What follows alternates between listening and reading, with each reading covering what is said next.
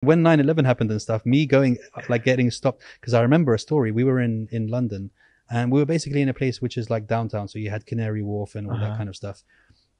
And 9/11 had just happened. And, you know, I was working with a photographer. We were taking pictures of the Gherkin and all this stuff. And then these police came and they stopped us and they were like, listen, 9/11 just happened. We can't really have people. It looks like you're kind of scouting the area.